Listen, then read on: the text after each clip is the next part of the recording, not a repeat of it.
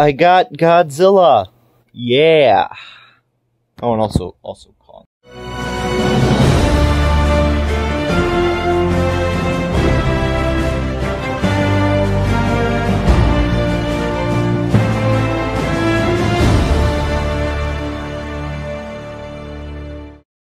What's going on, everybody? Today we're taking a look at this Godzilla vs. Kong figure today.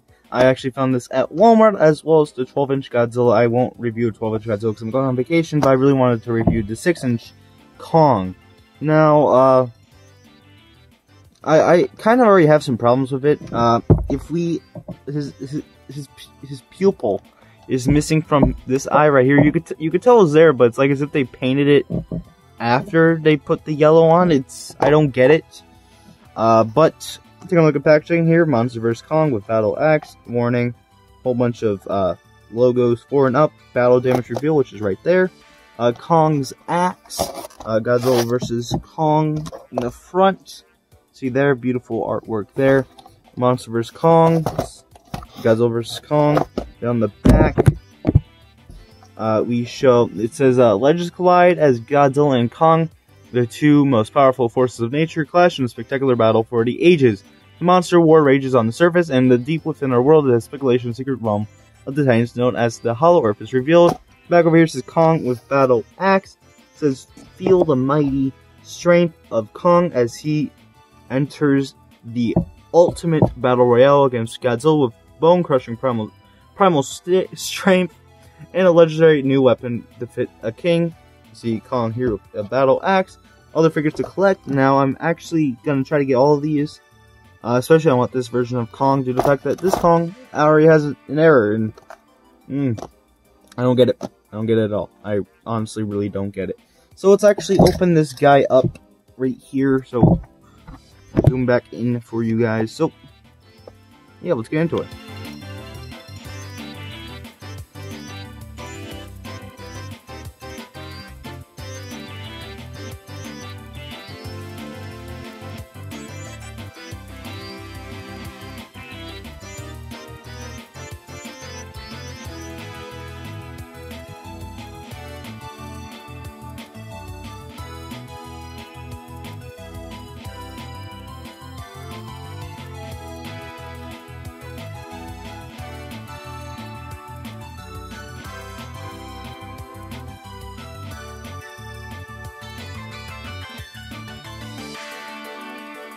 Now here we have Kong. Now I actually have not taken him. I haven't gotten the rest of the stuff out of the packaging. But quickly look at that. That is so bad. Like, that is ridiculous. I don't know what I should do. I don't know if I should get a Sharpie and kind of do that, because I don't want to. I got to get one really small. But the problem is I don't have actually any small Sharpies, so that's a bit of an issue. I might have to return this guy because of that little paint error. So that's kind of unfortunate. I don't know what else to really say. Alright, so good news. I'm not gonna freaking return it. I've decided, you know what, I'll get someone to paint over. I'm not a good painter, so I'm just gonna get my mom to do it because she is a fantastic painter. But yeah, so I kept the box as much intact as possible just because I screwed up this entire review. But let's actually take a look at the big accessory. Is this axe right here? Let's actually turn on a light. Hey, here's his axe, and stop, no.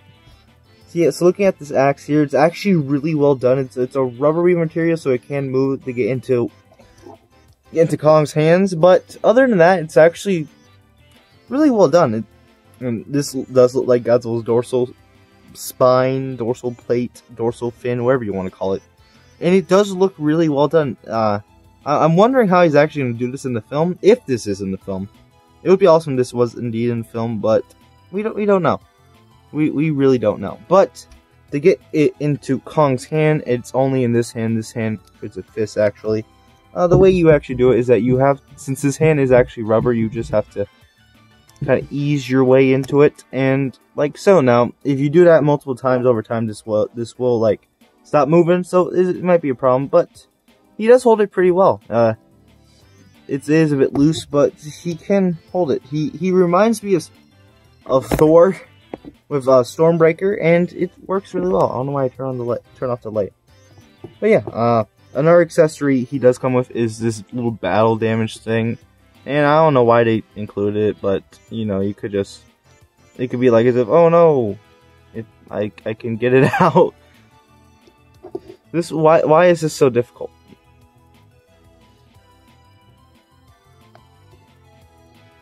Why? Hey, I got it. Alright, so here's the battle damage piece. Here's his piece of flesh. And yeah, it's actually really nicely detailed. There's nothing on the inside. And for the arm, it just covers up this joint here. And there's nothing interesting going on, so I would just keep that on. It's kind of difficult to get in since it does go underneath this joint here. But you could definitely tell that this gets removed because this is not covered up well. This is. And I gotta say right now, the articulation is really well done. For the detail on the head, as you see, it's missing a pupil. So that's a problem. I think it's a pupil. I don't remember. I think it's a pupil. And why is he's really dark here? I don't get why they did that, but whatever. On the other eye though, it does have some nice detailing here. There's some nice painting there, as well as on the teeth. For the torso, it does also have some nice painting. It does show the scars. Why I say printing, it's a nice paint job there on the scars. And there's a lot of weathering effects, so it gets from like black to really dark gray, brown. I don't know. This is brown. This is, well, I'm assuming to be really dark gray. On the back here, they didn't paint the back here for some reason, so it's just all gray. And his feet are also painted in this black, and it goes into gray. So I don't get why they did that, but hey, I'm not complaining. Hey, look, they didn't steal Bandai sculpt. Hey, I'm joking, by the way. And for articulation, he's actually really decently articulated, which I was surprised because the Kong Skull Island Kong they made is not articulated well. So the head is on a ball joint, but it doesn't move back really far. It does swivel side to side though, and doesn't really go up. There's no waist articulation, but the arm can move out about there and can swivel side to side. Same with his knee, not knee. Same with his bicep, I believe. I don't remember. Oh, go that far and side to side, and his hands can go side to side as well. Is it a ball joint? Yeah, it's a ball joint. Yeah, it's a ball joint. I'm pretty sure it's a ball joint. I'm not sure, but yeah, and then you can actually get him in some pretty good poses. For the legs can swivel and go up that far and about back that far because his ass is in the way.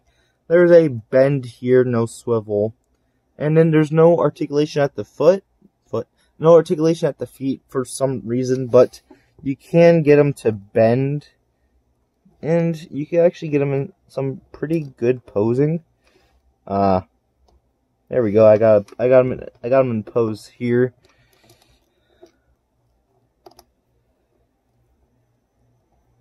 Yeah, there we go.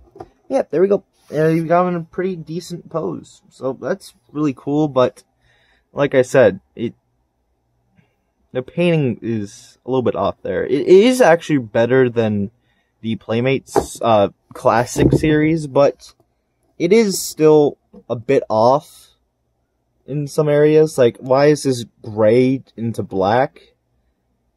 I don't get it. But let's actually do some size comparisons, which I need to get. Alright, now here it is next to 6-inch Kong, and surprisingly this guy is taller than this. Well, actually, hold on. Probably get him in a stance where he could actually stand up all the way. Still, he's a pretty small boy. As you can see there, Kong, move your arm. Yeah, this guy is surprisingly taller, but he actually has a better paint job, in my opinion. Now, granted, this does have some weathering effects, but he's brown. This, I don't know what went wrong here, but yeah, it's really, really strange. It's really strange. And now, here it is next to 11-inch Godzilla in package, because I haven't opened them yet, because I'm going to wait a little bit. Yeah, see, this is accurate to, like, 1930s or 2005 King Kong. This is pretty accurate. And yeah, as you see here, dorsal plate, it does definitely look like a dorsal plate there. But yeah, I was really excited to see these because I thought it was really interesting. I haven't seen them because my Walmart usually sucks. We gotta get Zach's back in there. And yeah, so overall, I was decently surprised about how good it was. This was something I really wanted, but I didn't really know if it was going to be good or not. Now, clearly, there's a big painting issue, specifically right there in the pupil. But overall, it's actually a really decent figure. I'm not going to lie, it's really good. Now, I will actually post a follow-up image on my Instagram to this error here. It will be fixed. And yeah, the axe is a pretty cool feature. But now I want to see what the closed mouth Kong will be, so I'm definitely going to get that. I'm going to get every figure from the 6-inch wave. Specifically, I want Skullcrawler and Godzilla, as well as the new monster, Nozuki, or Warbat. That's a stupid name. But yeah, that's all I got for you guys today. Hopefully you guys did enjoy this video. If you did, please leave a like and subscribe. And I will see you guys later. Bye.